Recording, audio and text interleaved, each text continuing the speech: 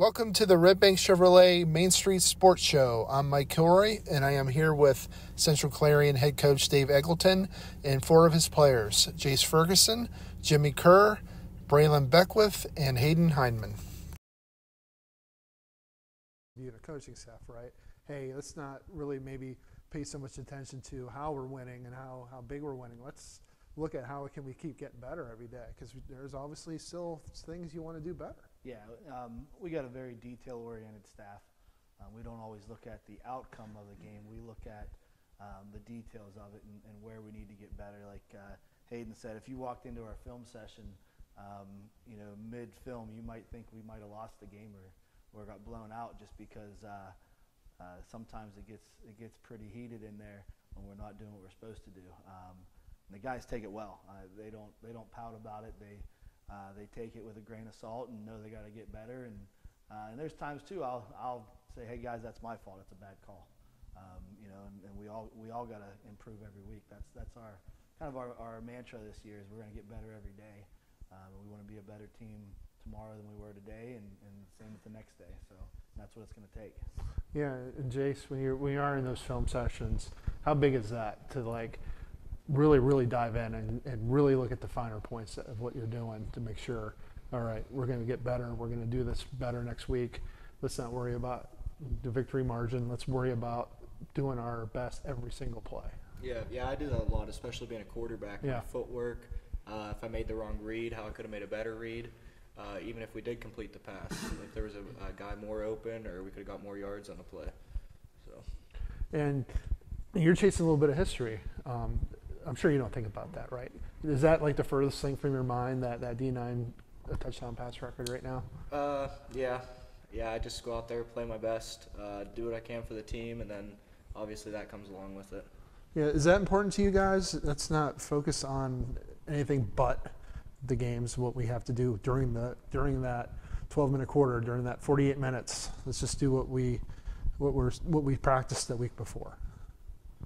Yeah, I think that's really important, because as we go along through these games and as they progress and get harder and harder and harder, we have to be able to play our best game at that moment. And I think that those individual successes are all good, but at the end you want to have a team success. Your individual success will come, but we want a team to be successful. So I think everybody's individual goals, we all have them, but there's always one goal for the team, and we know what that is. Yeah. Obviously, the coaching staff, you're going to be on these guys, try to keep them focused. How much have you seen the players kind of policing themselves, so to speak, in the locker room, on the practice field? It's gotten this group has stepped up as the season went. None of these guys were really big vocal guys.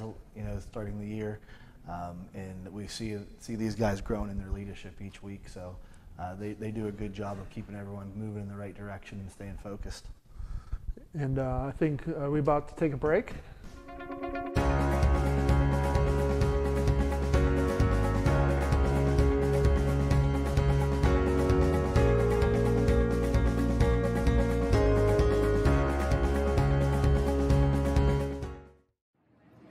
Hi, my name is Jason, and welcome to Sweet Basil. Come on in.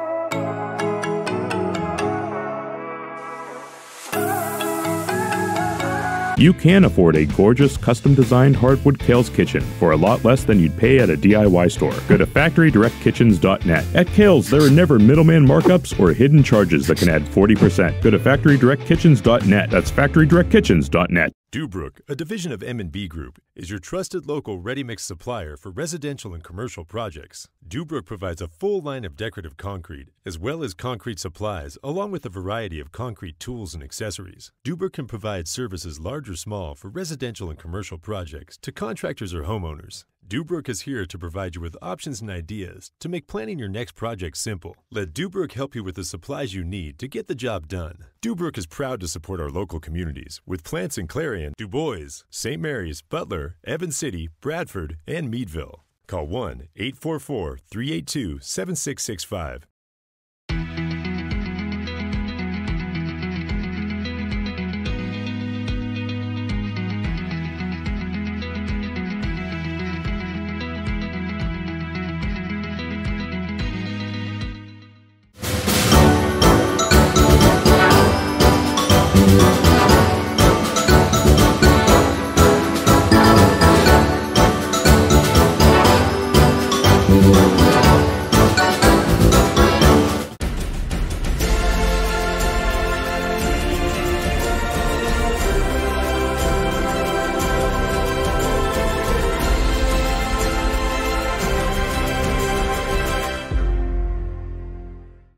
eyes are the window to your soul, so take care of them. The Laurel Eye Clinic provides complete care from annual exams, glasses and contacts to cataract and retinal surgery, LASIK, and more. As a trusted leader in family eye care for 50 years, you can trust them with yours. Call or visit us online today. At Clarion County Community Bank, you're more than just a number. With personalized service and modern conveniences, they make banking easy. Clarion County Community Bank, where community comes first. This game is brought to you by Tionesta Builders? No, Tionesta Builder Supply. Family-owned and operated home improvement centers located in Tionesta and Shippenville. Welcome back to the Redbank Chevrolet Main Street Sports Show. It's also sponsored by Dubrook. I have 4 members of the Central Clarion football team here and Coach Dave Eggleton, and we were talking about expectations and everything. And obviously now some of the outside noise is starting.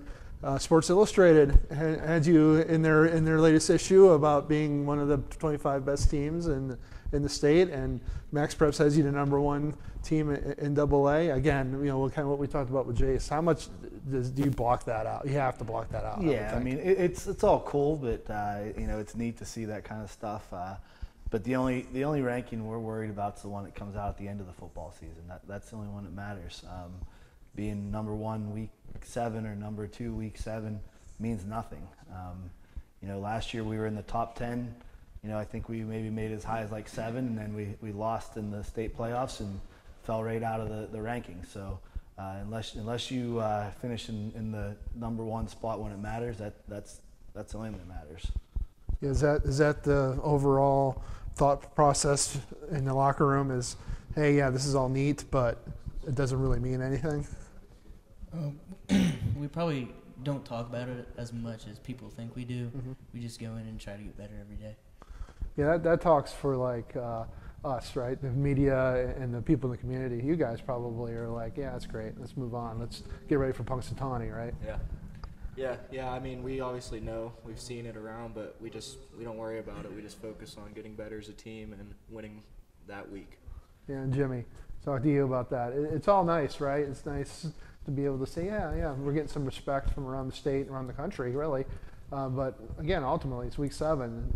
It doesn't really, in the grand scheme of things, no one's going to remember you guys who were in Sports Illustrated in October if you don't get where you want to be in December, right? Yeah, like they said, I mean, it's cool and all, but it really does not matter if we're not taking care of things on the field and, in practice and in games, and none of it matters, We try to block out as much as we can, and I think we do a good job with that.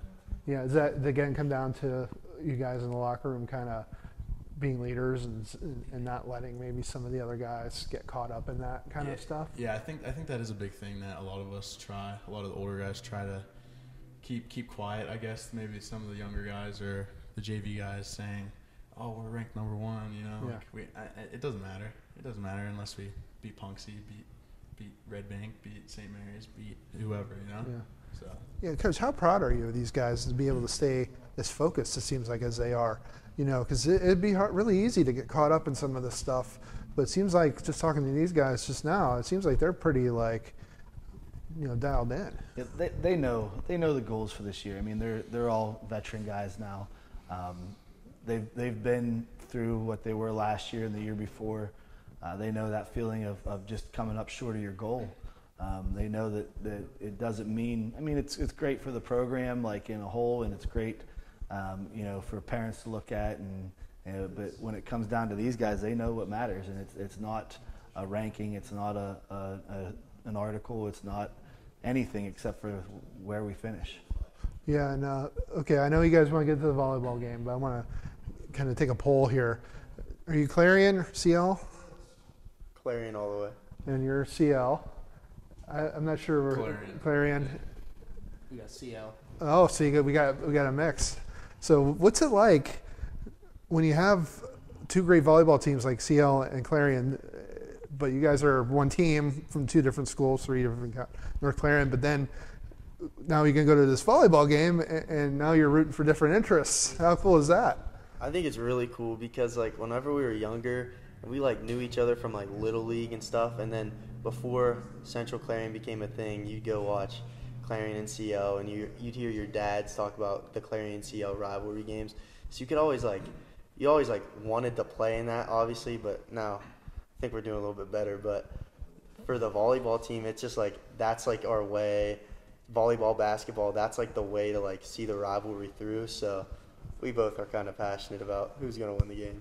Yeah, how about you, Jase? Talking about kind of interesting dynamic, right? Having being a co-op in one sport and having separate schools and other sports. Yeah, it's pretty cool. There's probably going to be some trash talking in the student sections tonight, but we're going to come back tomorrow and we're still going to be best friends. The CL and Clarion guys, and North Clarion, I guess, have really bonded. We're friends with almost everyone on the team, and we've been playing together for 2-3 years now, so yeah, it's pretty cool. Yeah, it's going to be friendly little rivalry there. I know you remember those CL Clarion battles in football and other sports. Now with some of the co-ops, you lose a little bit of that, but it's good to see this kind of rivalry back. Yeah, it's one of those things I always kind of related it to. Like, it's when you compete against like your brother or something. You really like, you hate losing against that person, because you're so close and you're going to hear about it for that much longer than it would be anyone else. So it means a little more, I guess, whenever they play in volleyball or like basketball, baseball. There's kind of the few ones that we aren't together with, and so it means a little bit more to try to win that, because you're going to be together the next season and have to put up with it and hear about it all season if you didn't. So. Yeah, I think we've talked about this too, about the co-op, bringing these schools together, and you guys have done a really good job kind of mixing in and everything. It seems like it went pretty smoothly. How easy has it been to kind of incorporate guys from different schools? You come together at practice, at games, if you have different school days. It's got to be interesting but fun at the same time, right? Well, yeah, you'll get some people that are really against it sometimes, but most of us are just happy to be together and we compete at a high level together. Yeah. Jimmy, you want to weigh in on the co-op and kind of the uniqueness of it with some other sports being separate? Yeah, like what Hayden said, when we were younger, we all played sports together. We all wrestled or did baseball or whatever it was. We were always together. We all lived so close, and we always had friends from other schools. So now that we're all together, it kind of unites us, and we can work as a team like that. Yeah. All right, well, thanks, guys. We'll let you guys get to the volleyball game. Thanks for joining us.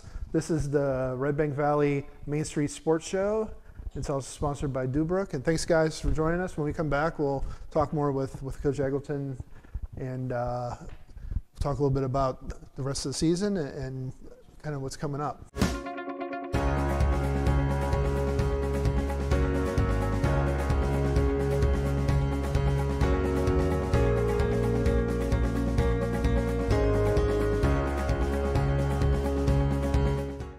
The Cooper Discoverer Road Plus Trail AT, our most trusted truck tire, is now better than ever and available for your truck or SUV. They're designed for the reliability and durability to find adventure beyond the pavement and are backed by a Cooper mileage warranty of up to 65,000 miles. Learn more about the reliable Discoverer Road Plus Trail AT at CooperTire.com. Count on Cooper. Or stop by Carly Tires in Clarion. Carly Tires, the area's largest selection of tires.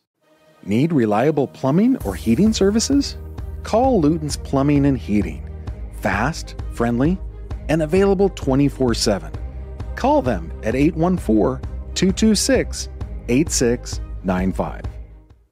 Modern Living Solutions in Knox is always on the lookout for driven, positive individuals to join their team. They offer career growth opportunities and industry-leading pay. No experience is necessary as training is provided. Apply today and build a future with Modern Living Solutions. Hi, my name is Jason, and welcome to Sweet Basil. Come on in.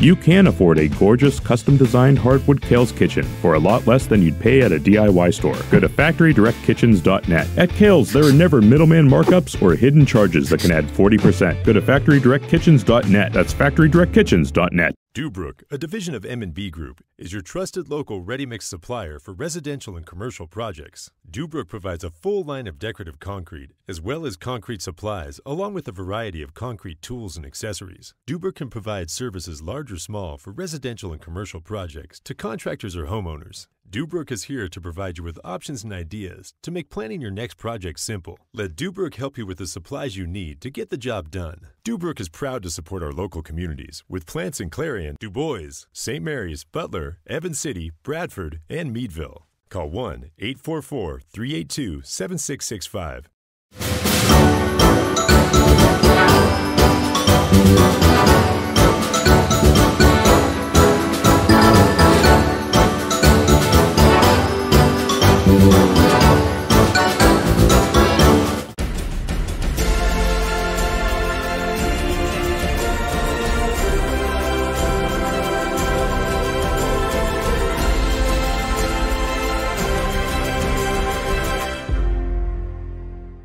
Your eyes are the window to your soul, so take care of them. The Laurel Eye Clinic provides complete care from annual exams, glasses and contacts to cataract and retinal surgery, LASIK, and more. As a trusted leader in family eye care for 50 years, you can trust them with yours. Call or visit us online today. At Clarion County Community Bank, you're more than just a number. With personalized service and modern conveniences, they make banking easy. Clarion County Community Bank, where community comes first. This game is brought to you by Tionesta Builders? No, Tionesta Builders Supply. Family-owned and operated home improvement centers located in Tionesta and Shippenville. Welcome back to the Redbank Chevrolet Main Street Sports Show. I'm Mike Kilroy. I'm joined here by Coach Dave Eggleton of Central Clarion. The show is also brought to you by Dubrook, and we were talking with the guys. I want to talk to you a little bit. You know, you have a unique take on this program, you know, being from CL, seeing the co-op come together. Obviously, you had a little bit of a rough season during COVID, but you've really come out of it really well. I mean, what did that kind of teach you guys to lead to this? Kind of those little early struggles that you had. Yeah, I mean, we were young. That like my first year as the head coach of the co-op. We were young, and you know, Jase was a freshman. We had a lot of young linemen. We're just growing into the positions, you know. And that year, you know, I've said it a lot of times, but that year motivated these guys to get to work, and the results showed the next year, you know, with the district title. And I don't think anyone that second year there had us picked as their district title favorites, let alone going in and mercy rolling a team in the district title. So it was that season before that motivated them to get to work, and it's carried over then the next few seasons. And obviously, Jase's development has been off the charts from his freshman year. You go back, you look at his stats, you look at what he does on the football field. I mean, he had negative rushing yards his freshman year. Yeah. Now he's probably one of the most dangerous running threats, quarterback or running back, in the district. So his development's off the charts. Yeah, I mean, we joke all the time, if he was just a running back, he'd probably be the best running back in the district, because he's that good. And he's a fantastic football player. You know, you look at some guys and you say they're great quarterbacks. Well, not only is he a great quarterback, he's a great football player. He does everything. He runs the ball. He plays great defense. You know, he rolls up into the box as a safety and comes up and tackles. He's just physical. You know, just a fantastic football player. We lost a little lights there. Yeah. They're a little bit brighter now. You know, Jase kind of lights up the room when we talk about him, lights up the room. You mentioned his defense. Does he have the career interception record? Yes. I thought he did. He has our program's career. Yeah, the Central Clarion record. Yeah, I mean, it's obviously a short history. Still, it's an impressive feat. I don't even know what he's at, but it's in the teens. I know that. He's got a lot of interceptions back there at safety. He's just a ball hawk. You know, you put the ball in the middle of the field, there's a good chance he's going to go get it. Yeah, kind of case in point, last week he had an interception return for a touchdown. He threw 6 touchdowns. He ran for a touchdown. So You get 8 touchdowns from one guy. You probably have a pretty good week. Yeah, that's a good week. I think a lot of people have just become immune to that, or same thing with like the Braylon Wagners. You see these guys going out now throwing 4. Like if Jase goes out and has a 4-touchdown game, or Braylon Wagner has a 4-touchdown game and throws for 200 yards, most times that would be a great day for people. And for those type of kids, people are like, oh, what happened? Why do you only throw for 4? Why do you only throw for 200 yards? Or it's just, we become just so used to seeing those crazy numbers from these kids who are just fantastic football players, fantastic quarterbacks. It's going to be, I know for me, it's going to be different, when he's no longer here. I don't like to tell a joke, like, I don't want to think about that right now. But what he's brought to our program is just, it's going to be hard for anyone to ever duplicate that. Yeah, it's interesting you mentioned that. I was thinking that too at a game I was at recently about the explosion of passing numbers. I mean, like you said, if 200 yards, 4-touchdown passing game would be, in high school would have been, in 10 years ago would have been like, wow, what a huge night. Now it's a half for some of these guys. So and that's a lot of Jase's yards are at half. He gets to play maybe a drive or two in the third quarter, and that's it. So what he's doing is not, he's not going out there and throwing the ball 30 times, 40 times a game. He's not playing a whole game. He's playing a half to 3 quarters at most. Mm-hmm. So the numbers he's putting up is just, they're just unreal in the time that he's getting actually to play football.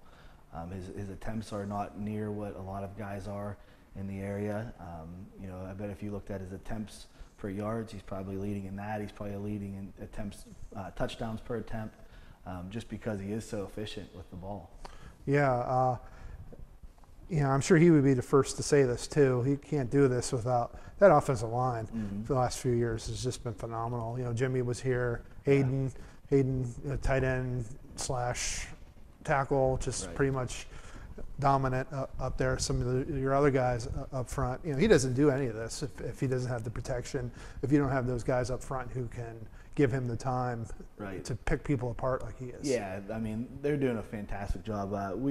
We knew coming in that this line had the potential to be the best line we've had. We had a great line last year. We lost 3 seniors off of it. It's hard to replace 3 guys, but we thought we had the guys coming back that could do it, and they're starting to really mesh together well the last couple weeks, and they're starting to get closer to that potential. And I still think there's room to grow. They'll tell you that too, which could be scary. If they do reach that potential together. So. Yeah, in the last segment we talked about with the guys about the expectations and focusing on the little things. It's got to be hard, right, this time of the year, because you are going into games, you're beating teams handily, but you know that 2 or 4 or 5 weeks from now is when it really gets real, and you really have to play your best football. How hard is that for these guys and for this coaching staff to keep them on point when they know 4 weeks from now is when we're really really the rubber's gonna hit the road, so to speak. It is hard. You have to. Like, you get to a certain point in the game and you start thinking about, like, what do I want to work? What do we want to work on? What do we need to get better at? Last week we really wanted to get an opportunity at a field goal. We weren't able to do it in the first half. We did get an opportunity in the second half, and the whole mechanism was off. The snap was a little low. We didn't get the hold to where we wanted it, and then the kick was wide left. So that's something that we still have to get better at. And just finding ways each week to improve, even in a game that gets out of hand. There's stuff that we have to get better at. Maybe it's getting run blocking, pass blocking, screens, man-to-man coverage on defense. That's something that we've really been pushing the last couple weeks. We wanted to get into our man-to-man looks and get in guys' face and press and be physical. And it's just one of those things you got to keep pushing to get better at every aspect that we can. Yeah, I would think that would be the focus and the challenge when the game gets out of hand. But you still got to go into every game, right, thinking, all right, we got to win this game. Mm-hmm. We can't just take someone for granted we can't just expect to show up and win, because high school football, it's a funny beast. Right now, I mean, we have very long coaching meetings every Sunday. You know, no matter who the opponent is, you know, we sit down, we game plan, we as a staff, we look at, you know, what do they want to do, how can we take that away, and when we're on offense, you know, where do we like our matchups? Maybe it's in the passing game, maybe it's in the run game. Maybe we find different formations that give us advantages. We put the time in every week preparing for every team, and then the guys, they put the time in too. They know, and I always thought that was like a cliche thing, like you're looking past someone, you're taking someone lightly. I don't think that's, I don't know that I've ever seen that being the case, you know. Okay. Now teams play bad, yeah, you have a bad game sometimes and it's easy to point to that, but you should be preparing every week, doesn't matter who, or every day, doesn't matter who the opponent is. We prepare, and I'll be the first to tell you, and the guys will tell you too, I'm hard on them all week long, and I don't care who the opponent is Friday. We're working towards perfection every day in practice and every game. So there's no such thing in my mind as looking past somebody. Yeah, like the guy said about film study, you walk in the middle of it, you think we lost. Mm-hmm. So obviously that's been important for you. Plus, it seems like these guys really want to get better. They really want to digest that film. Mm-hmm. Even when you win 63-0, there's probably 5, 6, maybe even more, a dozen plays you probably can look at and say, hey, we could have done X, Y, Z better. Yeah, I mean, if you come into our film session, if we had a touchdown play, like we don't watch, like you might watch it once and you click over it, okay, good play. The play that we lost, 3 yards on, or only gained 3 yards on, we're watching it 5, 6 times and going over each guy what they should have done. We don't celebrate the big plays. We critique the plays that should have been big plays and weren't. Those are probably some short film sessions then, if you're only looking at the bad plays. No, some of these weeks that you've had recently. You'd be surprised. Yeah, I'm sure. You'd be surprised. We really truly have the expectation. Every play on offense, it should be a touchdown. Every play defensively should be a no gain. It should be a defensive win. And if it's not, we're trying to figure out why and fix it. Yeah, you got Punxsutawney this week. They're 4-3. They're a pretty solid, dangerous team. Yeah. They made a quarterback switch. Mm-hmm. They got Maddox Hetrick out, maybe be a little bit more of a playmaker, but they got those 2 backs, and Bo Thomas is a dangerous load. So you probably spent a lot of time looking at them this week. Yeah, I mean, Bo's one of the best football players in the district. There's no doubt. And their running back, I believe it's Rutan. He's phenomenal as well. He's quick. They got a good line, and they've got 3 different guys I've seen take snaps at quarterbacks now in one game. So you just don't know who to prepare for. They all do different things. So it's definitely going to be a good test for us. They're going to come out and give us a great game, I'm sure. So we're going to have to be at our best. Yeah, that's interesting. You kind of mentioned Sunday you have a meeting. Kind of walk me through what a typical week is for you and the coaching staff when you're. I'm sure once Friday's night the game's over, it's like how quick do you switch gears? Okay, after this last week, okay, we got to go right to Punxsy. Yeah, so you finish up Friday night. You kind of enjoy it that night, and then come Saturday, every coach has a different job. With Huddle, it's been nice. It used to be you had to get together to chart plays and everything else. Now each coach has a job they do. One does the run plays, one does the pass plays, formations, and we can all input that. That way when we meet on Sunday, we can run all of our data and have it ready for our discussion. A lot of times on Sunday we'll come in and watch our own film. Some Sundays we'll say, hey, watch the film on your own. Let's come in and go over critiques together from Friday night. And then we start working on the next week's film, so Punxsy's film. Whatever games we have on them, we'll put up, we'll watch, chart all their formations, put them on the board, chart our formations and what defensively we think their alignment's gonna be and where we think we can get advantages. And so it's a pretty busy, it's a 7-day-a-week thing. For myself and my staff, they work very hard. Then go into Mondays film session for our guys, and there's usually a JV game. So Half of my staff is going to a JV game if it's away. If it's home, we all go to it. And Tuesday, Wednesdays, that's full pad, full gear. We're really getting after it, and we practice hard. Yeah, you've said that in the past that you don't take it easy on these guys during the week. A lot of times it's if I have a Josh Duncan who's my starting D tackle, he doesn't start on offense very much in many packages. He's over there giving us a look on defense. Brant Parker, I'll give him a shout out. I think him and Brendan Carrier, he's our split tackle this year.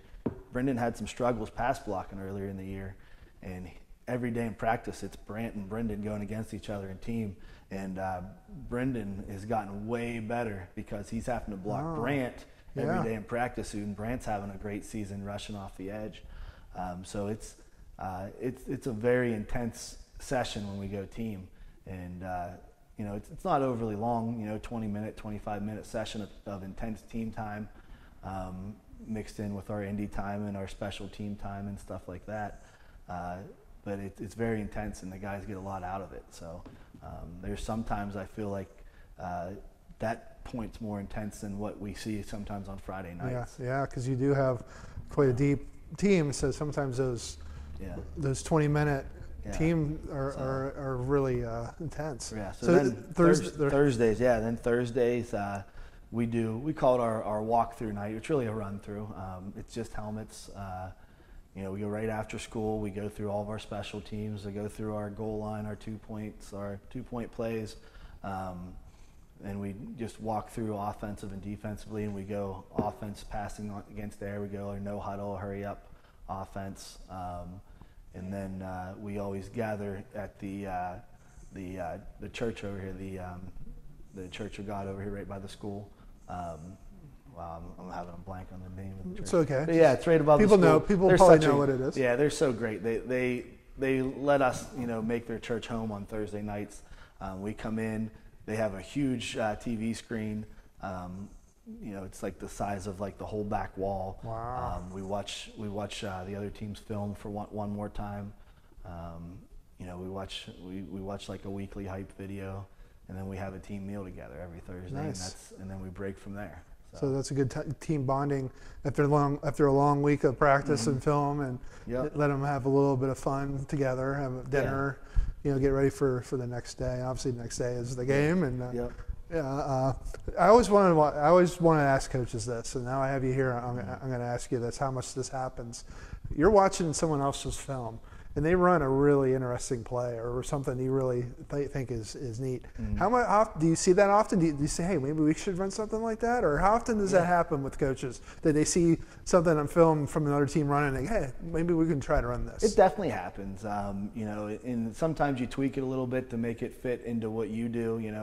If their offense doesn't quite fit your offense, but you certainly see route combinations that you like. You see, run blocking schemes that you like.